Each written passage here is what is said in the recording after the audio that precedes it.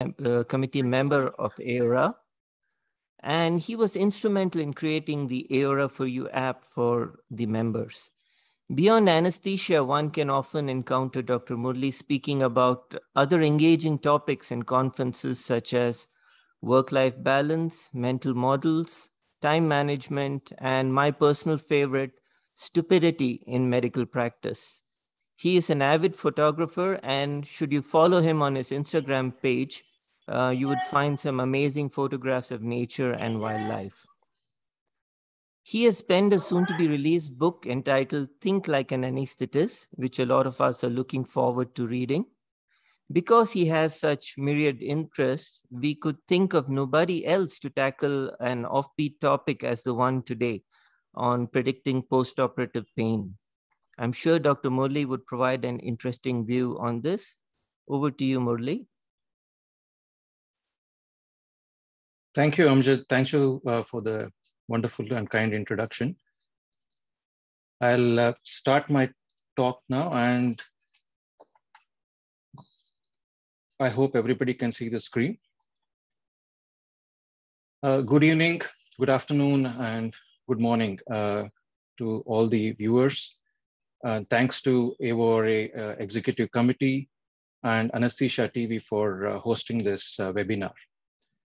Now, as Amjad has mentioned, this is a topic which we don't often come across when we think about postoperative pain. Now, as I was doing a little bit of research for the topic, I said, considering it's a regional anesthesia forum, I should include an image which contains some grayscale, and I found this. With monsoons well into its kind of third month in India, this is the picture I got from the Met website this afternoon. Now it shows that the clouds are across South India and we are experiencing some good amount of rainfall. But the more interesting thing is when we look at their website, they're able to predict. They're not only able to predict what's happening today, but they're able to predict what's going to happen in the next week. And when we talk about predictions, this is another important, interesting thing that keeps coming up everywhere we go in newspapers and news channels when we talk about business. Now, the growth rate for the Indian economy, as you can see here, is like a New York skyscraper. And that should be quite comforting to all of us who own some amount of stocks. But what I'm trying to highlight here is people are predicting what's going to happen in the next 8 years. But the most important thing is you'll find this wherever you go. Now, just look at this claim. Your complete 16th month life-changing report about career health, finance, life events, and also solution to a question and much more interesting, mysterious revelations. So when the academic committee of AORA asked me whether you'll be able to talk about predicting postoperative pain, I was just wondering whether I'll be able to do any justice, considering there are so many different predictions happening around us. So the topic for this evening is predicting postoperative pain. I have no disclosures to make, and the outline of my talk will be based on these key points. So we'll talk about the surgery risk factors which can lead to acute post-op pain. Why do we need to be worried about acute post-op pain? Are there any methods of prediction for this? Then a small introduction and a review of what happens when the acute post-op pain continues and becomes a persistent post-surgical pain and its implications. Now, when we talk about post-operative period, we generally limit ourselves to probably a day or probably until the patient gets discharged. Now, we are lost to feedback as anesthetists as to what happens to these patients once they get discharged. But when we think about post-operative period, we are looking at an early period, which can range from anything between 24 hours to 7 days. And the main issues in this period is the pain that the patients experience, nausea, and delirium. When we extend the post-operative period to a range between 28 to 60 days, then we get to see another issue, which is the psychosocial issue. So here, pain again features as one of the key things. Anxiety, depression, and physical impairment starts manifesting in this period. Late period of postoperative recovery is when it is from 6 weeks to 3 months. And out here, pain again features in a big way. Physical impairment and depression catches up with patients. Now, why should we worry about postoperative pain, especially in India? Now, there are a few studies which were done in the last few years, and this one comes from the Journal of JACP, wherein we looked at what's happening with regards to acute postoperative pain. And the study, which was headed by Dr. Balavenkat, looked at what's happening with the acute postoperative pain and the pain service. Now, they found that the current standards of care in postoperative pain management were suboptimal, and we need to improve. And this, again, was a survey done across all the tertiary hospitals, teaching hospitals in Maharashtra. Now, I want you to just observe these two graphs here, which say that the anesthesiologist who should treat pain on the wards was agreed by most of the surgeons and by nearly all the anesthetists. And pre-op pain counseling is important, was again agreed by nearly 98% of the surgeons, or probably 100, and many of the anesthetists.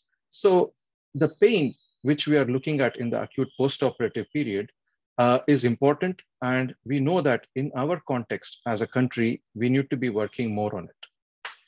So what happens when a patient has acute post-op pain? Now, apart from just experiencing pain, we see some other interesting things which can lead to problems. So the issues of post-op pain are, one, it can affect the wound healing. So the wounds take a longer time to heal. As we know, the lung function is affected, especially if it's an abdominal surgery, as you can see in this CT where there is atelectasis. It can lead to DVT because the patients are not mobilizing enough, and other factors as well. It does increase the sympathetic tone, which can lead to other issues with the cardiac patients.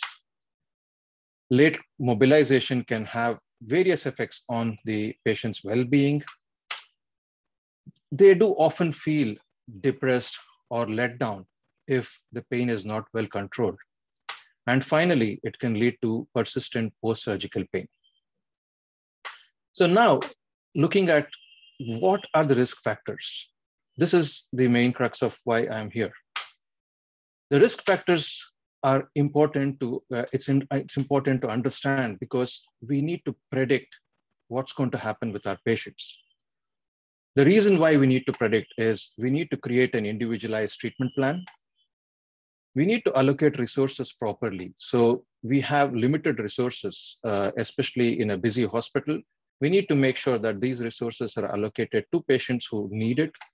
And we should be able to intervene early to improve the patient comfort and ensure that we don't see much of the issues with post-op pain. So what are the factors that we are looking at? Now, before I delve into that, I have referred a lot of papers from the last 15 years looking at what are the predictors of post-op pain. So one of the earliest papers which came out as a systematic review was in 2009, and they looked at the predictors of post-op pain and analgesia. Then we had Professor Srinivas Raja, who was in fact the head of the neuropathic pain special interest group of the IASP, looking at the post-op pain and also the pre-op pain perception. There was another review which came out about 10 years ago, which looked at the experimental data of various pre-op testing.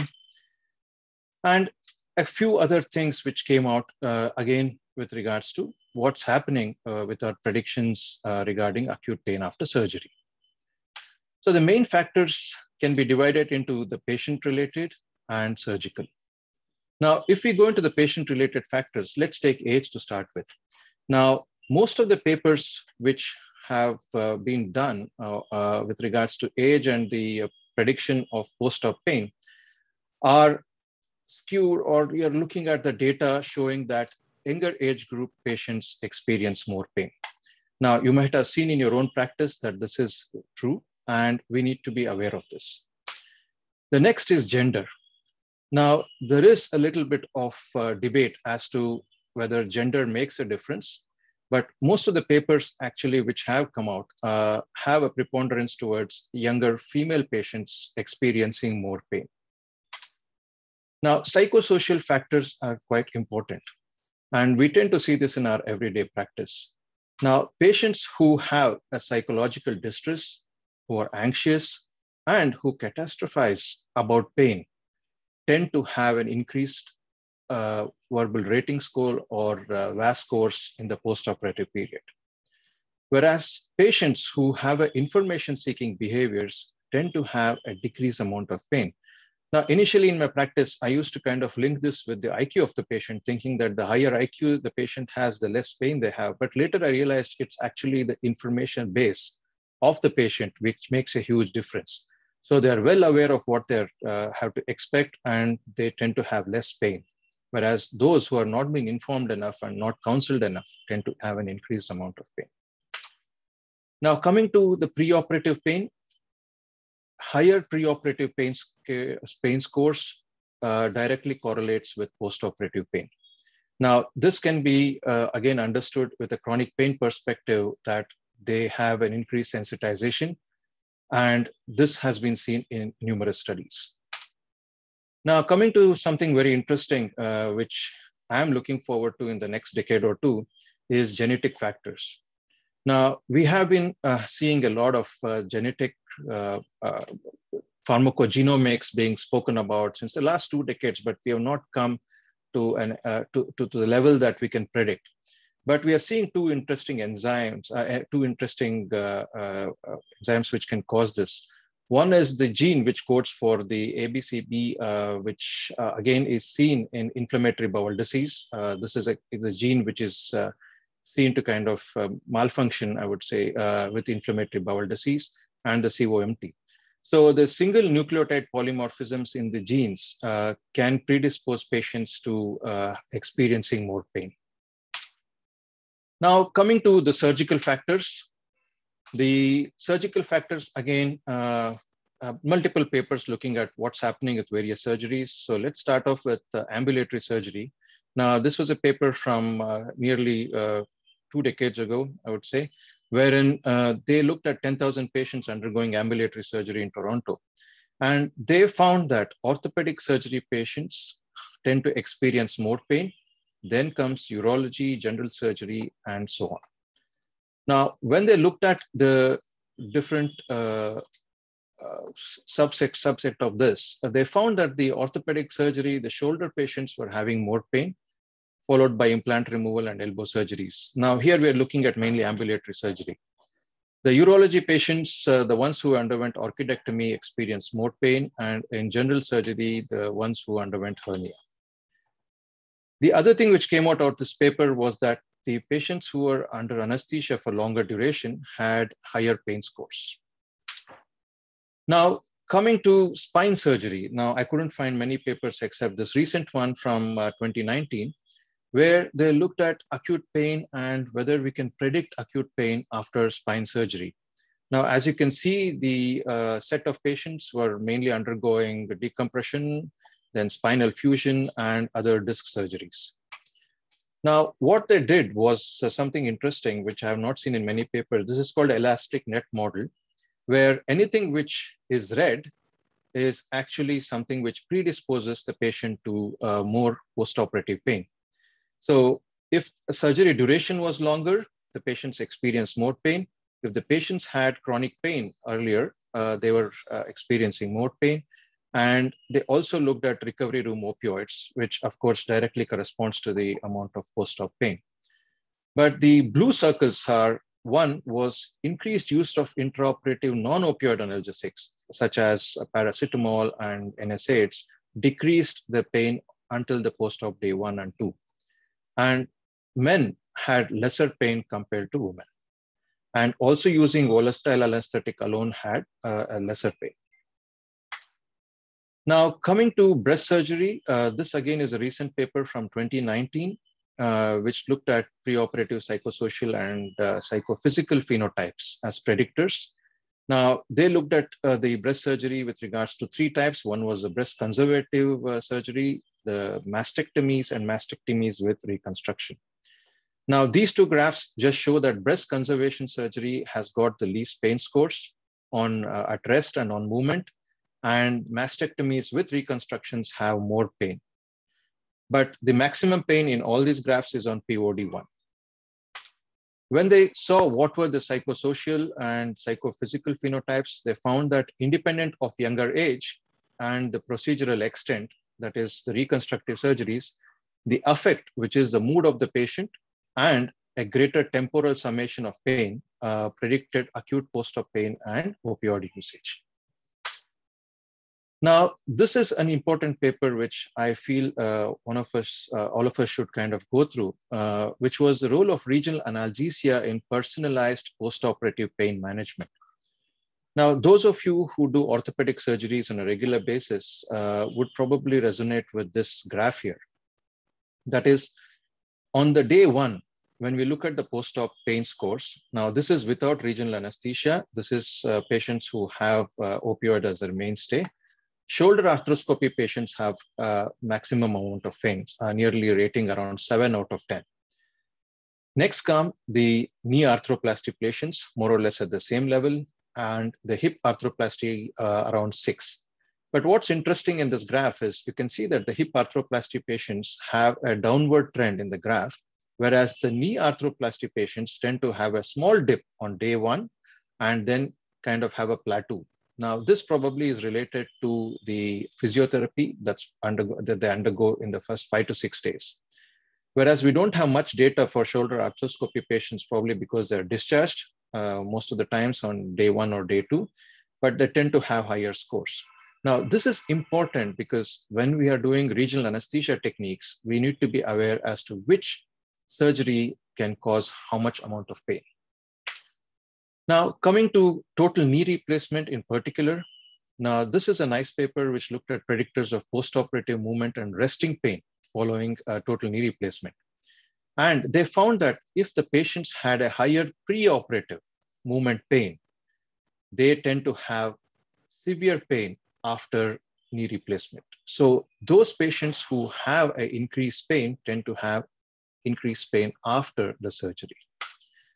And they also did something else. They did quantitative sensory testing. And this is basically a one-frame monofilament. Now, what the doctor was doing here is just pressing this monofilament on the skin, and it bends at a certain pressure. Now, what they did in this study is they did this around the knee at various points which they had specified. And they found that those with an increased preoperative on-frame pain intensity score tended to have a higher pain with movement. So this was with movement after the surgery. So it could be something simple that you could replicate in your day-to-day practice. You can use a simple filament like this, which is quite easily available on the neurology wards because they use this for neuropathy testing, and use it to actually assess the patient during a pre-op visit, whether this patient is going to have more pain after the operation. So this was the inference from this study that the pain can be predicted by high preoperative pain and depression, and also that these monofilaments can be used to kind of assess the pain.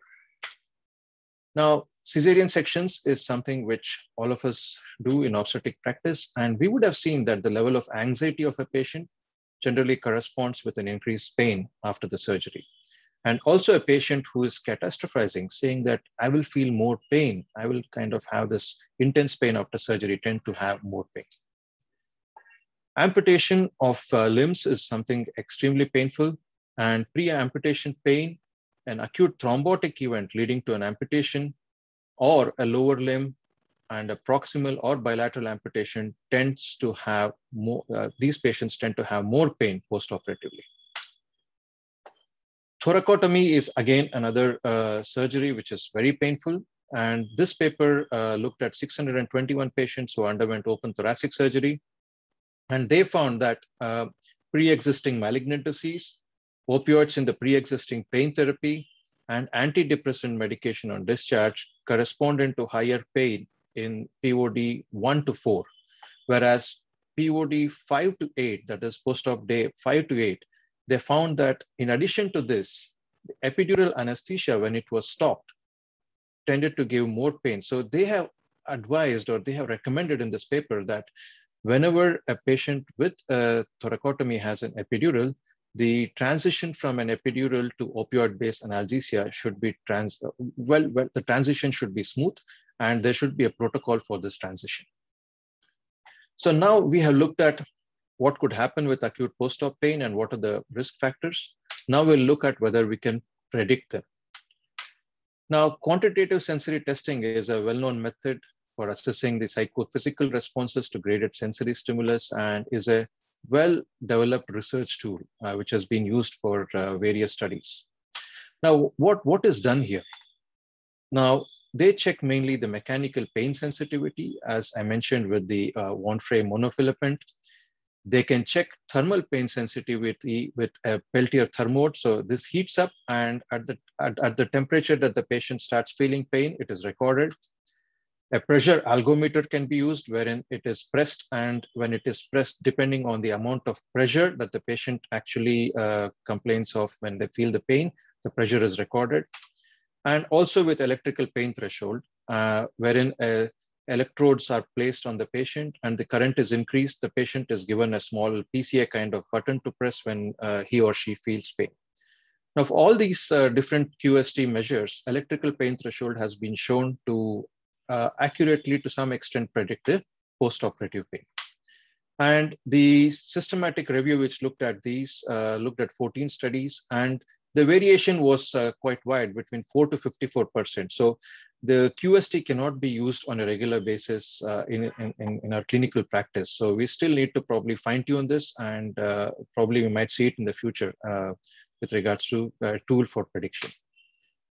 So this was another editorial comment based on another study which came out recently, where again they suggested that more evidence is needed. And because the postoperative recovery trajectory is a complex process and is affected by various factors, it's difficult to predict only by preoperative QST.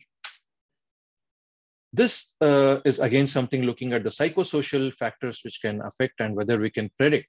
Now, these are quite popular tools which are used, especially in pain practice. One is called the HADS, which is the Hospital Anxiety and Depression Scale. And any patient scoring above 11 is abnormal. So we tend to kind of see them and prioritize them when it comes to treatment in pain practice. And this is a pain catastrophizing scale. So these are simple tools which can be used in case we need to predict postoperative pain, and they correlate with the predictions of post-op pain. Now, other interesting things which can be used is intraoperatively the surgical pleth index, which is available on GE monitors. We tend to aim for a surgical pleth index between 30 to 50, which indicates the quality of analgesia that is being provided. And this paper looked at this surgical pleth index, and they said that patients who actually required higher analgesic requirement tended to have a higher SPI intraoperatively. So this was something, again, which can be used to predict if a patient will require more analgesics in the post-op period. Now, coming to something extremely simple, which I'm sure many of you would have observed in your clinical practice, is the patient who screams when you put the IV cannula might be this patient having more pain post-operatively. So in this interesting study from Korea, they said, people were cannulated by the nurses. Nurses rated the pain scale, and then the post-operative pain was again calculated based on how much requirement of analgesics and the VAS scores. And they found that the patients who did complain of pain on venous cannulation did have higher pain scores post-operatively. So this is something simple which can be used in our day-to-day practice. So we have looked at now the complications, the risk factors, and methods of prediction. Now, what is persistent post-surgical pain? Now, it is basically pain which is experienced by the patient after 3 months of undergoing a surgery. Now, the reasons for this is one, the type of surgery. So these are all the surgeries which predisposes a patient for post-surgical pain. Amputation, where they can have stump pain, phantom limb sensations, breast surgery, which we tend to see quite a lot of patients coming into the chronic pain clinic, thoracotomy with quite a higher incidence, especially when they're retracting the ribs and cutting through the muscles, inguinal hernia, and even laparoscopic inguinal hernia repairs when they use the tackers, CABGs, and C-sections.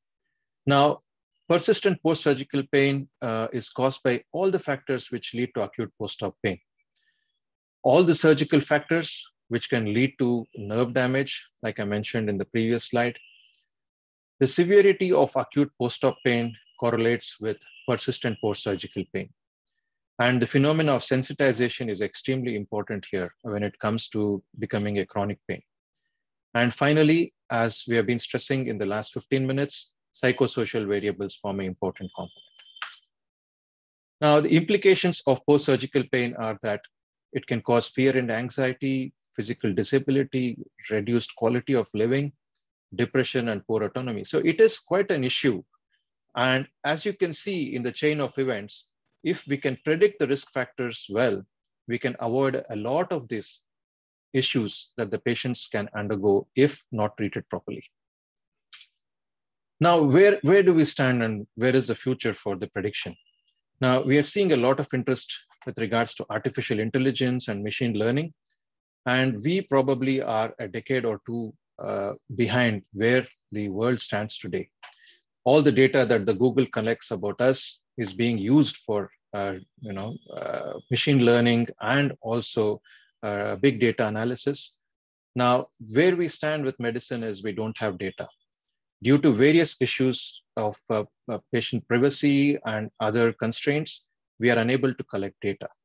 But if we start collecting data about the patients and we have big data, we probably will be better at analyzing and predicting which patient is at risk. And artificial intelligence might be a game changer in the coming decade or two when it comes to predictions.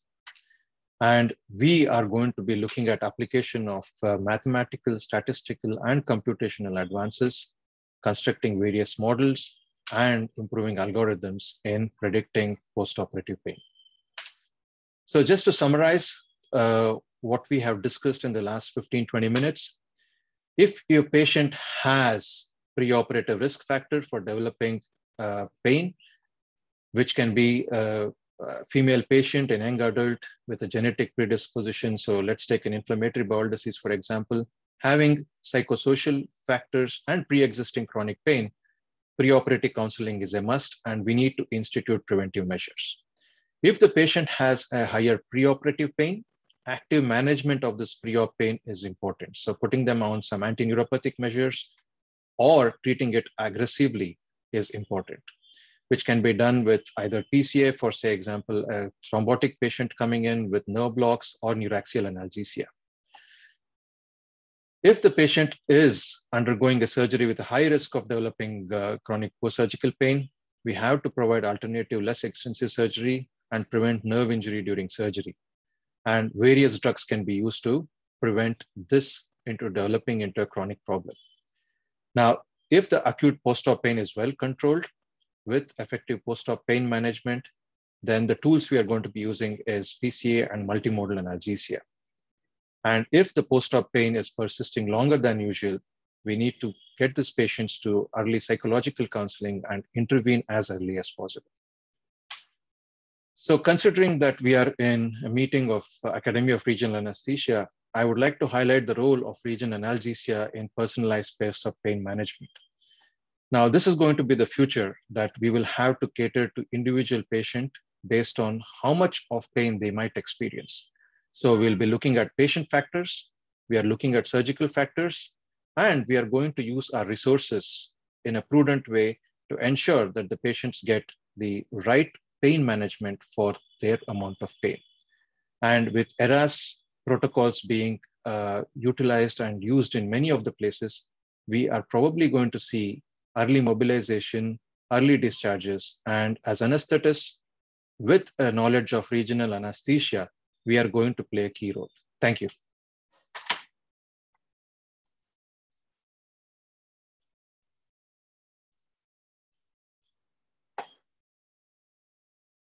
Thank you, Murli. for that rather wonderful view on predicting postoperative pain. Over the last decade, we have armed ourselves with the ultrasound, and regional anesthesia has become more popular. It's just that we probably need these sort of tools now to fine-tune how we fire our weapons, and definitely understanding our patients and trying to understand their psychosocial anxieties as well as the surgical procedure will go a long way in doing so. We'll take questions at the end of this, the second lecture. I'd like to call on Dr. Neha to introduce our next speaker.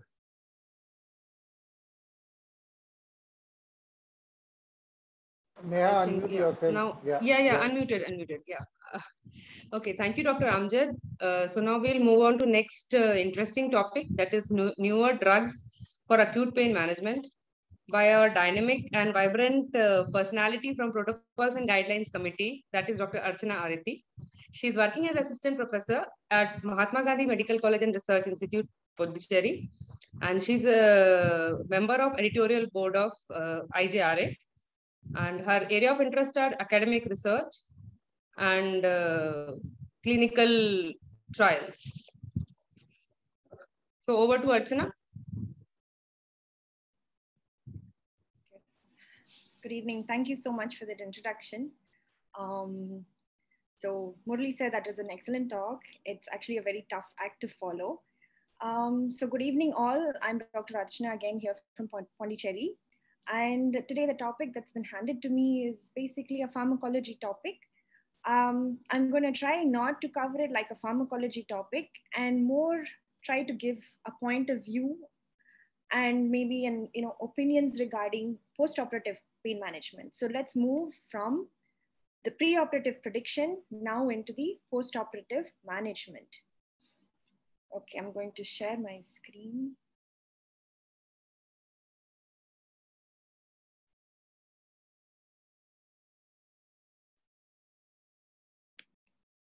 Yes. Okay, is my screen visible? Right. Yes, Archana.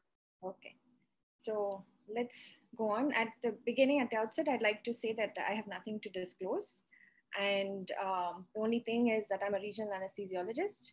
So given the option, yes, I will go for any regional block any day.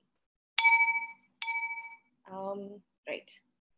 So I thought this is very apt, this quotation today for my talk. The art of healing comes from nature and not from the physician. And the physician must start from nature with an open mind.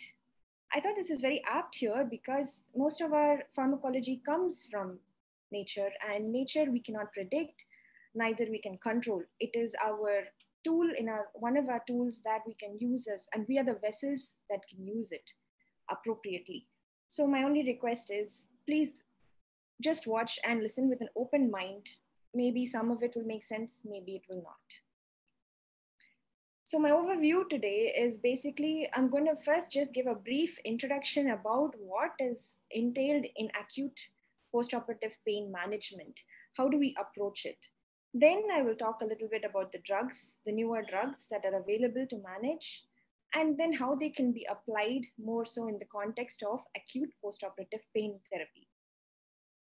Now, at the outset, I'd like to just say that when I was researching articles for this particular topic, it was quite varied and so many different kinds of opinions and studies and reviews with a number of substances. So what I've actually just tried to done is I've tried to concise everything and funnel everything down into concentrated majority opinions. Right, so let's move on.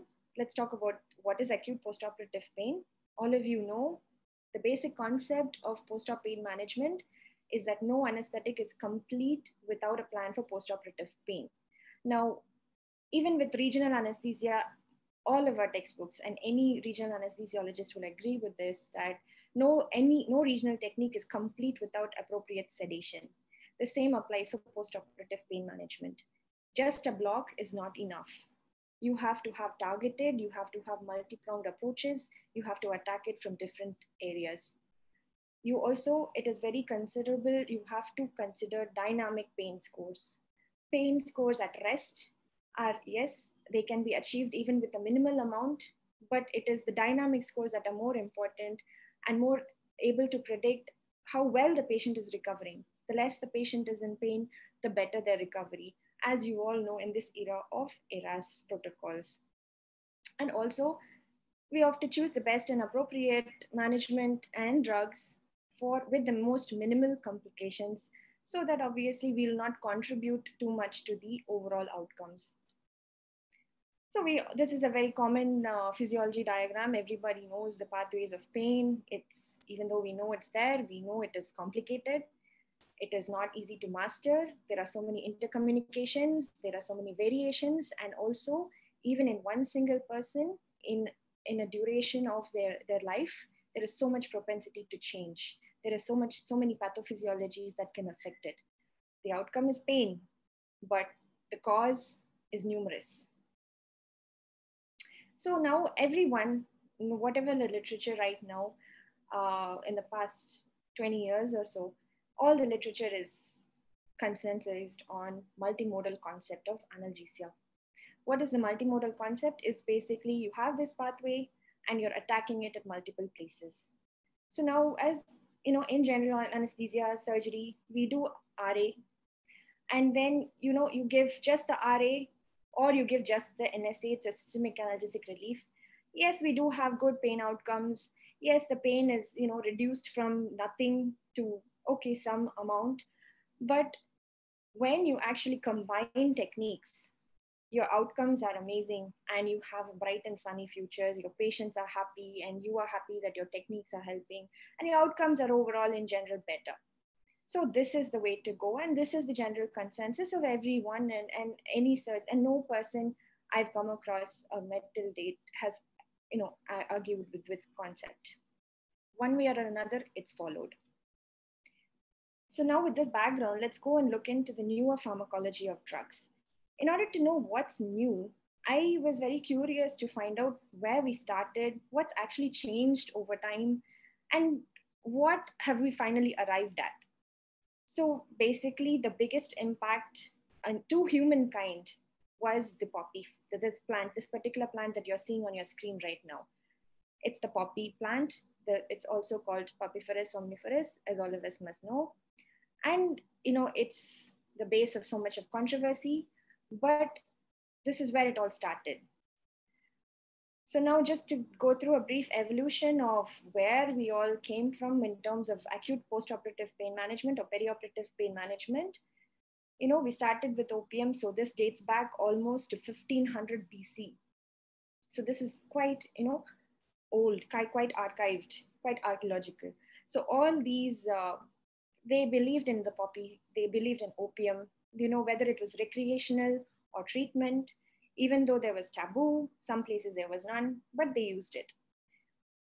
It is quite interesting to note that even though we don't use the very raw form today in terms of pain management, we're still quite heavily reliant on opioids and narcotics, right? Right through up until the 19th century when we started getting refined opioids. So we all know about the morphine and then the fentanyl that's come later on in the 20th century. And then, but then, it is human nature to go a little overboard. So within this miraculous drug, but then you also have the other sad aspect of the endemic of the opioids and the opioid abuse. So then again, in the beginning of the 20th century, people started discovering, aspirin and the anti-inflammatory effects that it has. So basically it is from willow bark. And then from aspirin, it has gone on to, so in the early 20th century, they used to be called aspirin-like medications. Now we know them as non-steroidal anti-inflammatory drugs. So based on the COX-1, the COX enzymes inhibition, right? So we're all very familiar with all these things. And it's only in the 20th century that, they've started applying all these things to postoperative pain management, to surgical pain management. And now we are all in the consensus that yes, all of these are required for a multimodal analgesia, and generally everything is there. So this is how we've come. So these are the commonly used drugs. I'm pretty sure the list is probably bigger, but I use the ones, in the very top of the tiers. And of course, we can never forget paracetamol. It's our best friend in any time, anything. It's used and it's safe, apart from a very few likelihood and risks that it has. So let's move on to the newer analgesic drugs. What are they? So now when it comes to this concept, there are two different concepts. There are the drugs that actually give or supplement with the pain relief itself. So when given alone, they do cause pain relief. But then there are the separate class of drugs that are basically called co-analgesics. I'll not call them adjuvants here. We call it co-analgesics. That is, when given on their own, they cannot produce enough analgesia that will take care of postoperative pain. But they have been proven to help or reduce the things that cause the pain, that is the inflammation, the oxidation stress, or all these sort of minute factors that are contributory to the overall outlay and outlook of acute pain. So when it came to newer analgesic drugs, the list really isn't that long. This is a common drug that actually nowadays it's coming up and people are looking at it, and when they're looking at alternative drugs, and that's the pentadol tablets. So it's only available in a tablet form. As much as I could look for it, I could not find any other kind of route of administration. Basically, it is a centrally acting mu opioid receptor. It acts at the mu opioid receptors, as well as it is a norepinephrine reuptake inhibitor. So this is how it differs from tramadol. So it's not just another version. It is different a little bit. But however, it is less potent than morphine and tramadol put together. And it has, even though it has a lesser affinity, it's not really correlating to the amount of effect. So it's just about 3 times less than morphine. So in a chronic setting, or they found it is acceptable and it has a comparable efficacy. The benefit was that it was not addictive, right? And it also has a safer side effect profile. So now, not a lot of studies in the context of acute pain management in an operative setting. But as I've been made aware, there are several studies that are undergoing by the surgery side and also from our side. And I hope that future can tell us what is the dosage and how we can use this, whether we use it pre-op, whether we can use it post-op, in what conditions we can or cannot use it. So maybe future in coming up, we can actually better apply this to others. So this is a potential analgesic drug. The other analgesic drug, we know, okay, this is not a new drug, it's fentanyl, but the newer application of fentanyl, right? So it's basically a transmucosal release formulation that is, there are oral preparations, there are buccal preparations, or nasal preparations, and it's available as disintegrating or dispersible tablets, soluble films like jelly-like films where you can just apply it to the buccal mucosa. And also there are spray formulations that you can spray. So this is the same old drug, not a new drug, but it's a different kind of a formulation and a different application in a route form, right? So in terms of analgesics, these are the only ones that I could actually find as that can be analgesics on their own, supplementing as a part of a multimodal regimen. When it came to co-analgesics, there were actually a little bit more drugs that I could find. So number one, this is not a new drug. We know this drug. It is established. These alpha-2 delta modulators are anticonvulsants, that is gabapentin and pregabalin. They are established in chronic neuropathic pains, and they have their protocols, how to use them, how to up the dose, how to lower the dose. But when it came to acute postoperative pain, again, it's good in theory. It should help, especially with the reduction in the incidence of chronic post-surgical pain. But immediate post-op, no, I couldn't find any much literary consensus regarding what dose to start, when to start, how long to continue.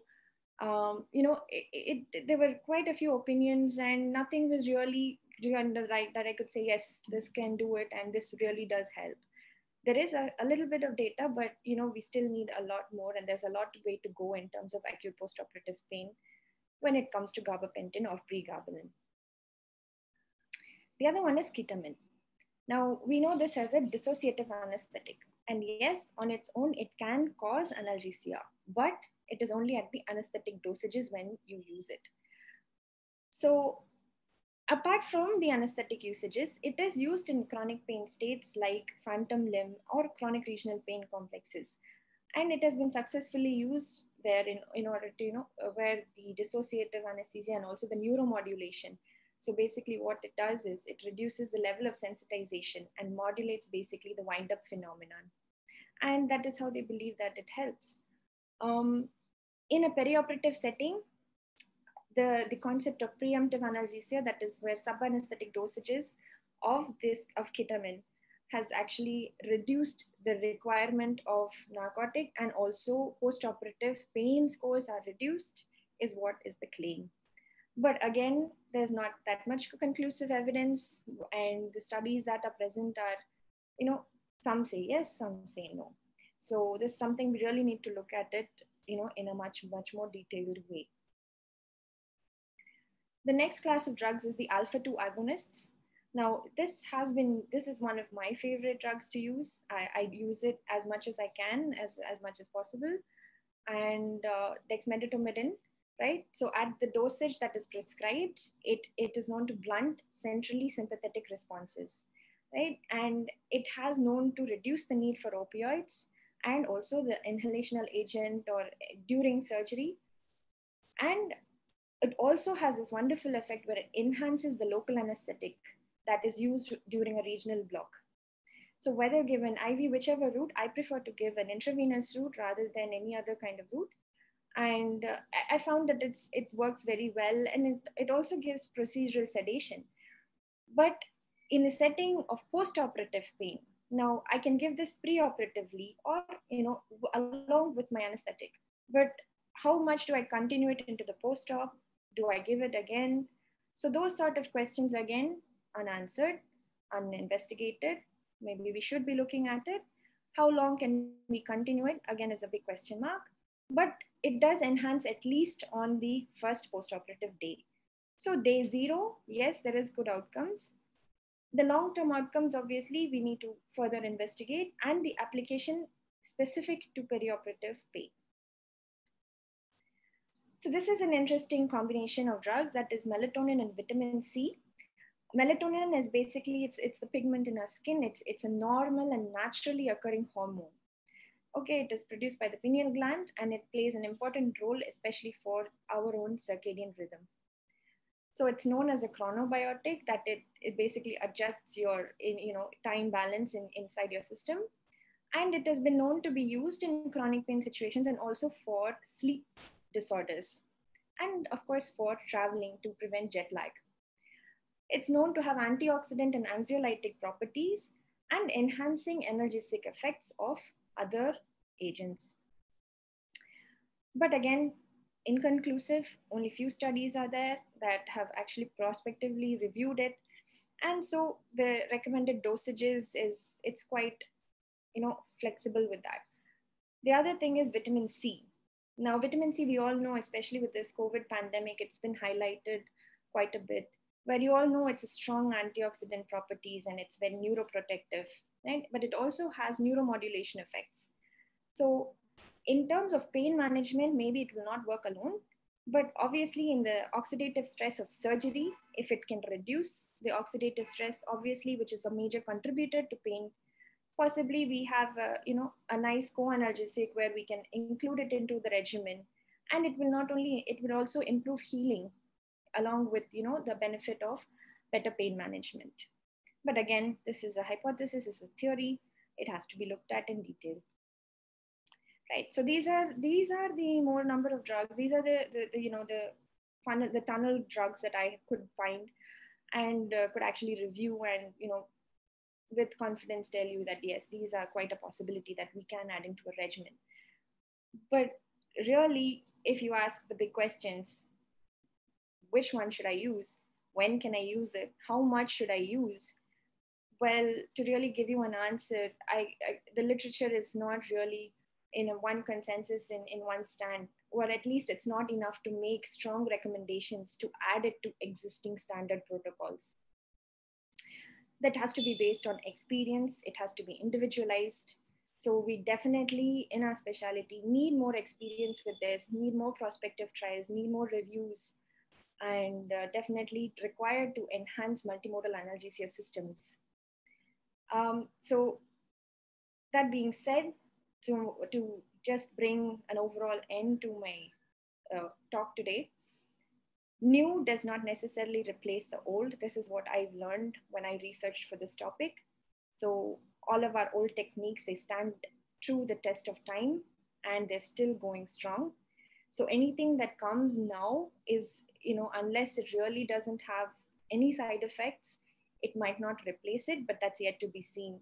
So this is what is the open mind, that we have to keep our mind very open to newer classifications of drugs, newer alternative therapies, and not just heavily rely on pharmacology. And we do need to sift through the many, many options that are available and weigh the risk and see how beneficial they are to your patient population. So apart from this, everyone, once you have your experience, please do share it, because that just enhances the strength of our knowledge and the background of our specialty. So proud to be an anesthesiologist and interested in regional anesthesia. I thank you so much for listening, and I will now hand it back to the moderators to conduct the rest of the session. Thank you so much. Thank you, Dr. Archana, for the great talk. And yes, as such, for the newer agents, not much consensus and not much evidence is there. So, Dr. Amjad, in the question section, will you start with Murli, sir? Yeah, so we can do that. Murli, I have a question for you. Yes, please. You mentioned that GE monitor that actually measures the SPI. possibility of pain. Yeah. Could you tell us a little more about it? Well, it's something which we started using in the last few years. And when we started using the monitor, I was quite inquisitive as to what this tool is. So it's a complex algorithm which works basically looking at the heart rate, the blood pressure. So if you have used this, you'll realize that whenever a surgical incision is done, you will see that the SPI number goes up. And what this study, which I quoted, they did was they actually took patients undergoing gastrectomy. They did not give them analgesics at induction, which was quite surprising as to how they got through the ethics. But they kept a sevoflurane concentration of close to 3%, and which was the MAC for the barring the the sympathetic response. And at that point, they looked at what the SPI was to incision, and also postoperatively looked at which patient required a higher analgesic. Now, the titration of SPI was done with sufentanil in this case, and they ensured that the SPI was maintained between 20 to 50. Now, this is what the recommendations are from the the product leaflet that we get. And personally, if you ask me, it does actually vary during a case when we have actually monitored enough. In fact, one of our DNB students is doing a study on the SPI, and the papers again are, it's not very conclusive that it's a good indicator for pain, but definitely it does use an algorithm to predict pain. What are the inputs that the SPI takes in to come up with this number? I think it's mainly looking at the sympathetic response. So it is mainly looking at how the body is responding to pain, and it takes the pulse rate, the blood pressure changes, and these criteria are used in a complex algorithm to come out with a number. Just like how the BIS would probably use the EEG and the other parameters. Okay. So, Murli, you deal with a lot of these patients who have chronic pain and they're coming in for surgery. And I think one of the easiest way to predict that somebody is going to give you trouble in the post-op is seeing a patient come in for surgery. He's on a big list of medications, which includes, say, a paracetamol or pregabalin, a bit of NSAID now and then, or even an opiate. Now, thankfully, we have regional anesthesia to rescue us. But how would you deal with such a patient pharmacologically, since Archana touched on that topic, and without using any RA? How would you deal with these patients? We've seen these patients, the time when we weren't very good with our blocks. had a patient already on the drugs which we were supposed to give him intra-op. He's already taken them in the morning. How do you deal with these guys in the post-op? Now, this is quite a big issue in the Western world. Now, if you look at the opioid crisis, which has happened in the US and majority of the Western world, you tend to see a lot of patients coming in with huge doses of morphine, 120 milligrams, 200 milligrams. Now, these are the cases which are challenging. Now, in Indian population, we luckily don't tend to see patients on huge doses of opiates. We do get them who are on amitriptyline, duloxetine, pregabalin, and these patients who are not on opiates tend not to be of a big issue. The main reason is with opiates, you tend to have an opioid-induced hyperalgesia and the withdrawal, especially if they are with the NPO status. So one of the key drugs in managing them postoperatively is ketamine. Now, ketamine is a drug which can be used for such patients with refractory pain. And I tend to mix the ketamine with morphine when I'm using it for the PCA or for their management postoperatively. And when I talk about the dosage of ketamine, I'm not talking at 10, 20 milligrams. I'm talking at 1, 2 milligrams.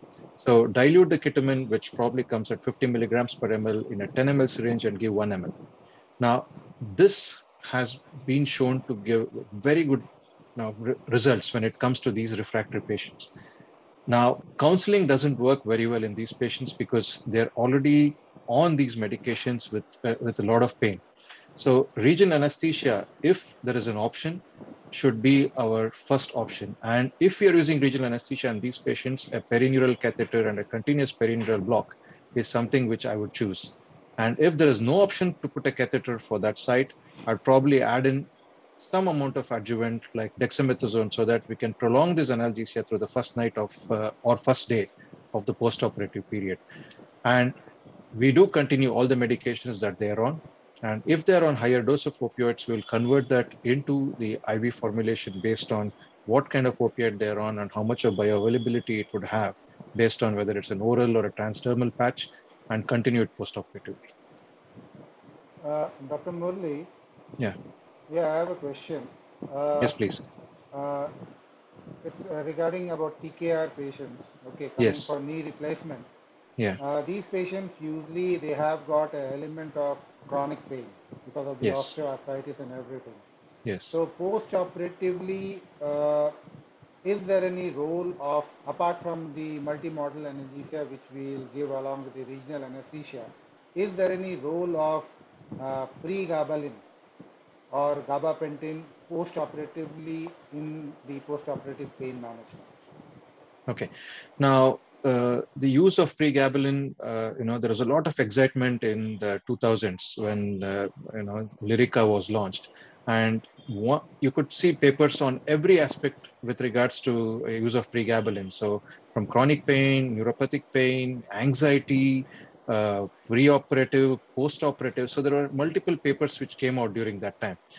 What we have found, as Archana was mentioning, is there is not much of consensus with regards to post-op pain. Now, we do use it. Now, it might have an anxiolytic effect. It might have an opioid sparing effect. But the main thing to note here is, apart from the fact that it can cause dizziness and in some patients drowsiness or altered sensorium, the side effect profile of pregabalin is not that dangerous. So we still use it in our protocol up to 10 days. And we have not found any major side effect using it. While the beneficial effect has been noted when we use a good compound of pregabalin from a good manufacturer. And this is something, especially if the patients have been taking preoperatively, should be continued. And right now, the consensus with the total knee replacement is that the earlier studies did show a good improvement in pain scores, but the recent studies have not been very conclusive. I don't know whether Archana agrees with this because she would have done more reading about this in the recent literature. I agree with you, but it's the same thing that I not much consensus regarding how much treatment to use, whether it works. Dr. Murli, I have one more question for you. Regarding the tools which you told about monitoring, predicting the post-operative pain in your talk. what are the practical tools which we can use in our day-to-day practice? Right. Okay. Now, surprisingly, the first thing I would probably take is a psychosocial tool. Now, the reason is patients who come from an educated background, who have got information, the right information. I'm not talking about the Googled information, the right information from the surgeon or the anesthetist, tend to be in a better position to handle the post-operative pain. They feel that they are in control of the pain. Now, this is a very important component, especially when we go to see these patients post-operatively, because they know that they have options. They are not panicking. This is probably the first one which I would use as a predictor. So if I see a patient who is probably not willing to, they don't want to know much, I would try to educate them and tell them that these are the options, you have these options and we can use it. The second thing is preoperative pain scores. So anybody who is having a higher anxiety level, especially you will tend to see this with the younger ladies who come for surgeries, extremely anxious, and giving them a good anxiolytic and reassuring probably goes a long way. If they have got a lot of preoperative pain, treating that aggressively again is important. Now, coming to the quantitative sensory testing, of all the tools which have been used, it's the electrical pain threshold which has shown to have some relevance in predicting. But as I told that, with regards to TKR patients, the simple filament can be used to just check whether they have the sensitivity around the knee to pain. So if they have higher sensitivity, then we can probably be aggressive in the multimodal technique by using regional anesthesia, regional analgesia postoperatively, and also adding opioids. So being very aggressive, especially in the first post-op day, is quite important in any kind of pain management. And the other tool is simple tool of venous cannulation. So I did, ask all my, residents as to whether they found this as an important tool. And many of them would say, because many of them are working for now 4 or 5 years, and they would say, yes, sir, the person who screams when we put the IV cannula probably tends to have more pain post-operatively. So I think if we take the message from this talk, I think first would be the psychosocial element.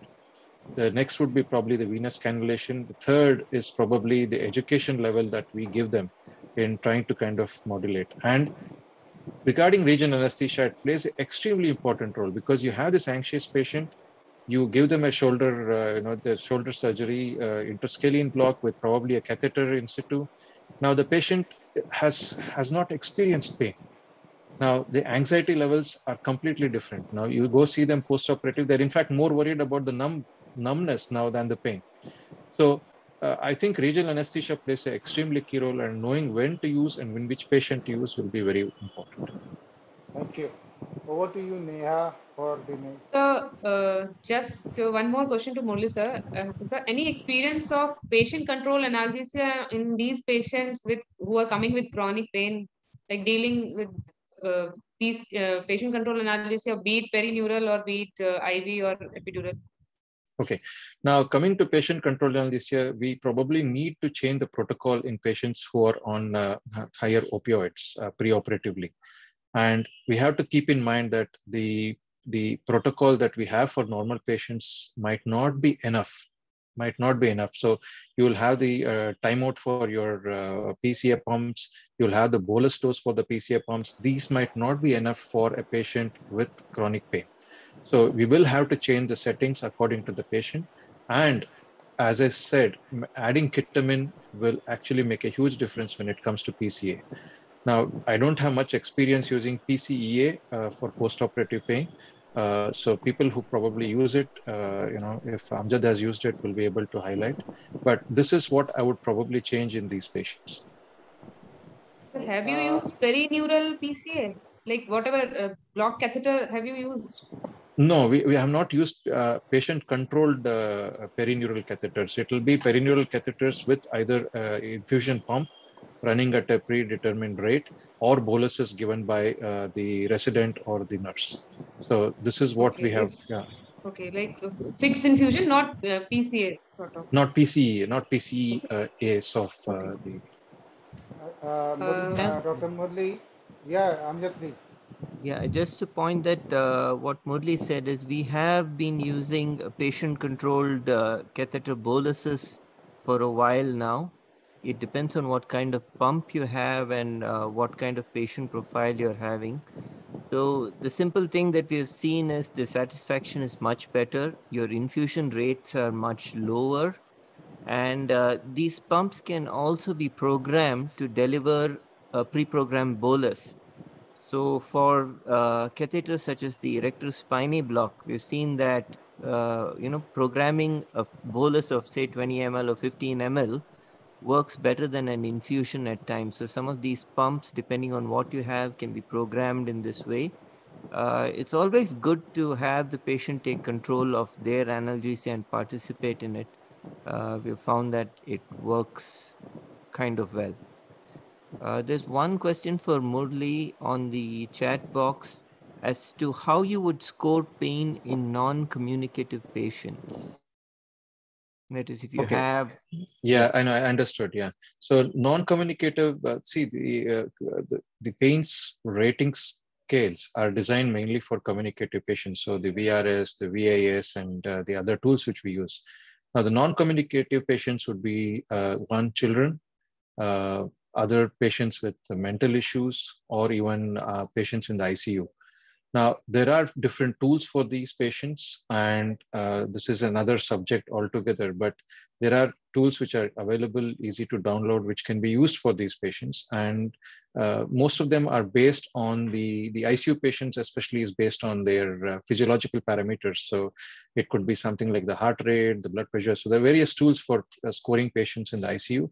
And for children, we know that there are the FACES scale and the other simple tools which can be used for pediatric patients.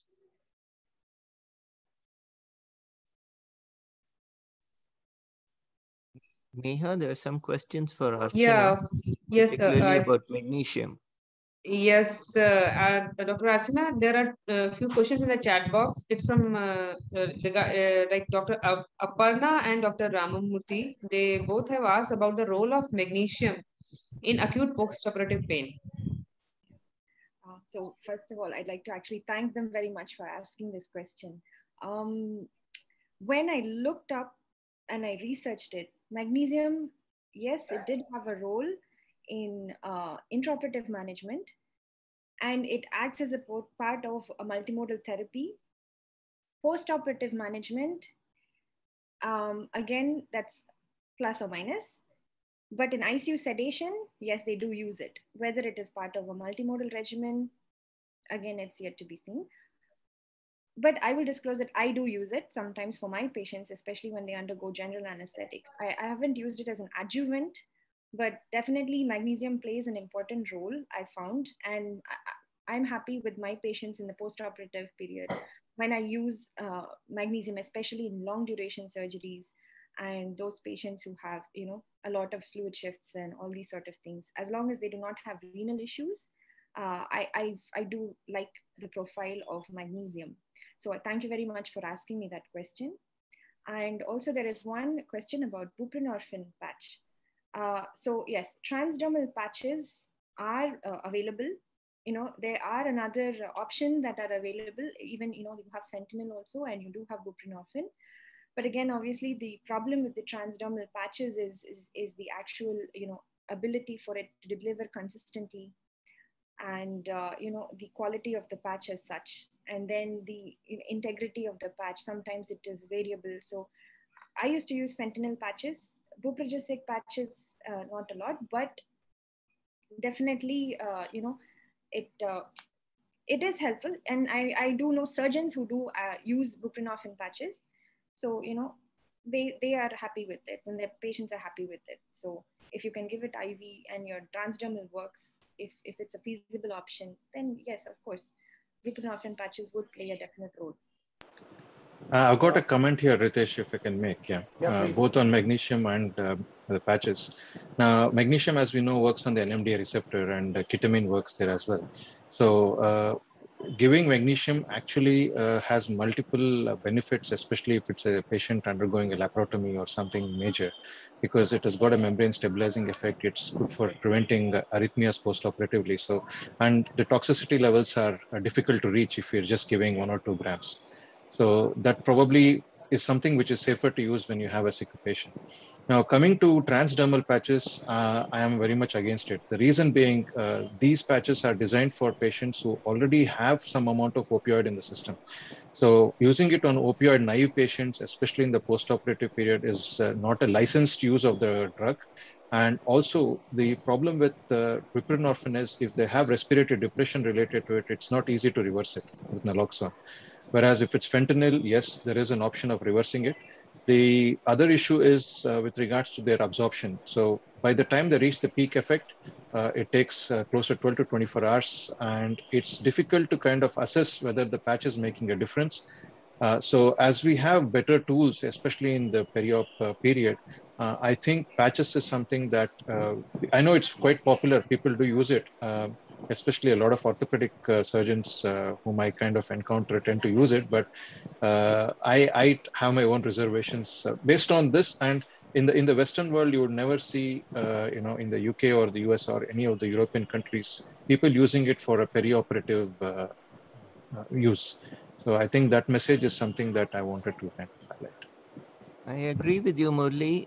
If you look at, I think, some of the literature on patches, it is definitely not recommended for acute pain. I think in our practice, where the patches would be useful is as as a step down. Suppose you're graduating from an epidural onto something else. Probably then, you put on the patch well before you stop the epidural and remove it.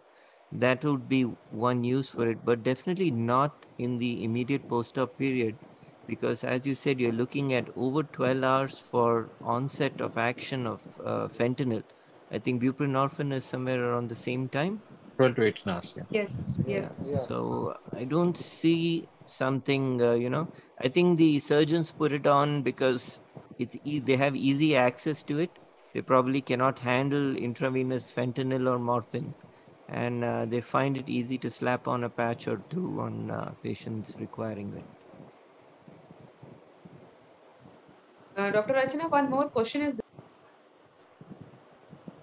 You are mute, Neha. You are mute, Neha. yeah, sorry. It's for Dr. Archana. Any particular intravenous lignocaine infusion doses you prefer to go with? Yeah, intravenous lignocaine, I do not use it. Um, there are people in my department, and I've also read about it, but I do not have a personal experience to give an actual dose in terms of answering this question. I think maybe any of the my other colleagues can maybe better answer this, because I honestly don't have an experience with intravenous lignocaine to tell you a definitive dose, especially in the setting of post-operative pain management. Murali sir, or Yeah. So most of the intravenous lignocaine data comes from spine surgery patients, wherein they've used it for spine surgery. And right now there is again poor consensus whether lignocaine can be used, because recent data is showing that it's not very effective. The other important thing which probably is in the horizon is newer NMDA antagonists, which are being trialed. So something less with a less side effect profile than ketamine. There are newer drugs which are coming out. So that's a new space that we can watch out for. But lignocaine infusions we have tried. Now, I do tend to use lignocaine infusions at higher dose for refractory neuropathic pains, such as thalamic pain or phantom limb pain in chronic pain. But in the perioperative period, initially there was excitement, but now I think people are not using it.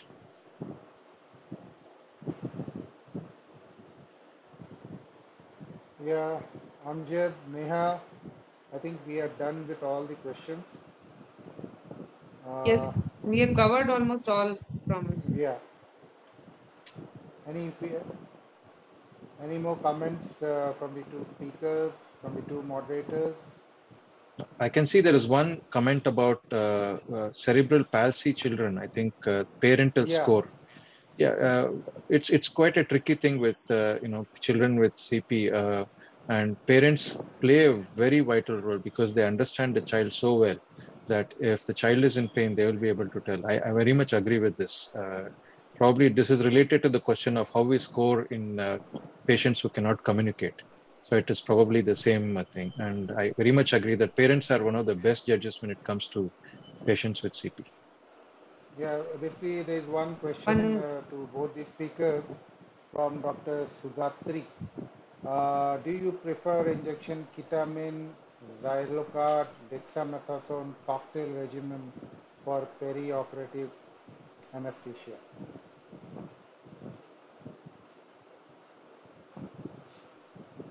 What you said, would you like to go first? Yeah, No, Archana, the cocktail is for, yeah, it's no, I'm just trying to think whether it's a cocktail uh, for injecting close to the nerve or is it IUE? So, no, It'll work it is it's for for anywhere. IV. IV. Yeah, Yeah, it's for it IV. has been used. It's a cocktail. I have heard of this, but Uh, I have not used personally, but I've heard of this that people are using this. now, let me tell one thing. Now, if we have to use dexamethasone as a sole analgesic, we have to go up to 20-25 milligrams. 8 milligram, 4 milligram probably doesn't help in analgesia. Xylocard, again, you wouldn't be touching the toxic dose of 4 or 5 milligram per kg body weight if you're giving it perioperatively. And ketamine definitely has got a role, but again, the recent papers which are coming out are contradictory. So we get excited about something for a few years, we use it, and then comes the paper. It's like the POISE trial or any of the other things. We seem to go through a kind of a up and down phase. So we got excited about ketamine perioperatively, but again now the papers coming out are telling that it doesn't make a huge difference. So it's like the perineural dexamethasone and intravenous dexamethasone. People who have used it perineural know that it works better than intravenous, but we have data showing that they both are equal. So I think there's no harm in using these medications if we're using it in smaller doses, and in conjunction probably they might make a difference. And even dexmedetomidine, people use it. So there's no harm if you're using adjuvants or newer medications in doses which will not cause harm. There is one more question regarding the use of Lopertin. It's from Dr. Ram. The use of Lopertin for postoperative pain. Any literature evidence? And Murli sir, for you, it's like a scoliosis post-op pain management. What are the regimen you are following? Okay, I think Archana can take the fluoperidine when I can think about the answer for the scoliosis. yes, Yes. When I didn't find any evidence regarding flupirtine, but as my understanding stands, it's a non-opioid analgesic, and it was there in the 2010, 2013 kind of range. It has a few. The side effect profile is it causes liver toxicity and things. It has been used for acute and chronic pain conditions, but in the setting of acute perioperative pain management, no, not much literature required. Okay, Lopertin has been used for preemptive analgesia. Like this is same for tapentadol also. I am aware of. We have used both the tapentadol and Lopertin for preemptive analgesia. But for postoperative pain, like we have not continued in the post-op period, but it's a promising upcoming drug I can suggest maybe. I think just like wisdom, there is something which about wisdom. The longer the wisdom has been around, the better it will stay in the future. So I think with drugs which we have used for a longer time, I think we should probably stick to it rather than trying out new things, because tapentadol again can cause a lot of hallucinations and patients can go into acute delirium. So that's my take on that. Now coming to scoliosis post-op pain. Personally, I have not done that number of scoliosis, patients to kind of comment as an expert, but I do know that epidural catheters which are placed have got an excellent role, And there are surgeons who actually place 2 epidural catheters if they're doing an extensive scoliosis surgery. And this gives excellent pain relief, along with the multimodal techniques that are used. So I don't know if anybody here has got experience with it, more than what I do. They can probably add more to it. The epidural catheters definitely help, Murli. The other thing that we added on was to use a sort of LIA regimen where we injected into because the entire back is usually exposed. And expecting one epidural catheter to do the job is a little bit of wishful thinking. So we used to use a bit of a LIA mixture cocktail, which was injected very diligently into the dissected tissues, along with keeping the epidural catheter for the post-op. This would help. Of course, the usual regimen of tried and tested drugs, as you may put it, tends to work.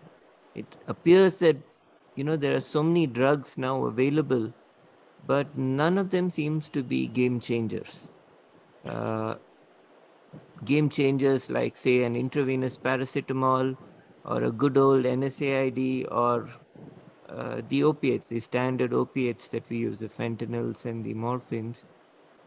None of the newer drugs seem to have changed things too much. They're there. We hope that they're safe, and they could probably be used as, as an adjuvant at most. One thing which I would like to highlight is, more than the newer drugs, the empathetic doctor going and talking to the patient, explaining, and doing a post-op round to see how your patient is doing probably will be a game changer if everybody starts doing it. Exactly. Yeah, I totally agree. I agree on that. One more question for Dr. Archana is there. It's from Dr. Vaishali. Which is the latest NSAIDs in vogue? Honestly speaking, I think it's the same old drugs. Even the newer drugs. If you ask me a name in specific, I honestly don't know. Simply because I don't really use a lot of the newer drugs. It's not available for us here, and cost is a lot of issue. So I don't know. Maybe Murli sir or any one of the other moderators could take this question, please. The best NSAID is the one that works. I Exactly. mean, whether it I agree. use which one. I think Yeah. everybody has their favorite. Yeah. Exactly. Yes. Yeah, if you want to give it intravenously, you don't have much choice. You have a diclofenac and you have Yes. ketorolac. Yes. If you want to give it orally, you can either give those or you can give ibuprofen. There's not much to choose from. I think all of us have our favorites. They kind of work almost the same. I mean, I don't think one NSAID is greater than the other. They have a little bit of their side effects. But yeah, I think all of us, with a little conventional wisdom, will figure out which one to use on our patients. They're pretty much all the same, if you ask me. Okay. Thank you to the two speakers for a fantastic talk, Dr. Murli and Dr. Archana, for enlightening on the post-operative pain management prediction, what are the tools, and Archana for enlightening on the new drugs, and Dr. Amjad and Dr. Neha for moderating the session very nicely. Thank you to all the delegates who attended this webinar and participated in the discussion part. Thank you to Fusifilm Sonosite. Thank you to Anesthesia TV. And see you all in the next webinar in the last Saturday of September. Till then, take care. Bye-bye. Be safe. Take care. Bye-bye. Yeah. Bye. Thank you. you. Bye-bye. Thank Bye-bye. you. Bye bye. Good night. Bye. Bye. Bye. Bye-bye. Good night.